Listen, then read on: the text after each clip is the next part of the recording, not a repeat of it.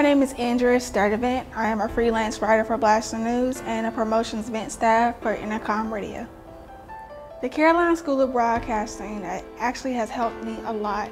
Before I came to this school, I actually went to a four-year college, got my bachelor's degree, and after I graduated, I found out that I had a tough time trying to actually get a job because I didn't have the skills that I need to be actually on-air talent.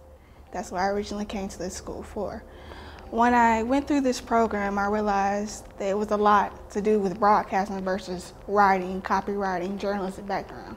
I saw that you can do video production, radio, television. I was like, wow, this is amazing. Like, I have to get into this. What I would say to a potential student enrolling in this school, that you have to come here. This is an amazing school.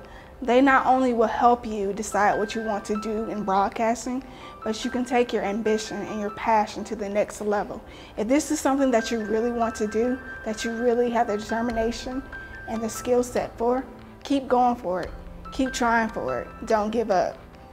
The significance of the internship program that the Carolina School of Broadcasting has that happened for my current success actually prepared for me for where I am today. When I graduated from the school, I had a tough time actually trying to get a job until I landed my first job in the industry. Sometimes you'll have it where you may get laid off or you may get fired, but don't get discouraged. The instructors here at the school and the teachers actually give you the resources. That way you can craft your craft, that way you can keep it going, that way you can keep pushing and doing what you need to do in this industry. Carolina School of Broadcasting, go!